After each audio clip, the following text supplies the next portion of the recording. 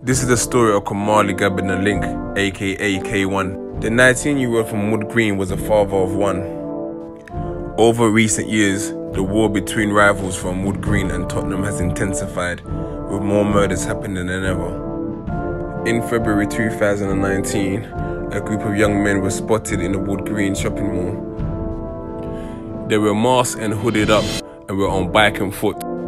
They were caught on camera by diners and nearby Nando's, apparently on the hunt for the ops. Footage shows one of them holding a large samurai sword. K1, who was with a friend, was spotted and were chased. They gained entry into a hair salon, but the gang continued to pursue them. K1 and his friend was repeatedly stabbed, and his friend was shot in the head but survived. Unfortunately, K1 died of his injuries. 5 people have been charged for the murder and they're set to start trial.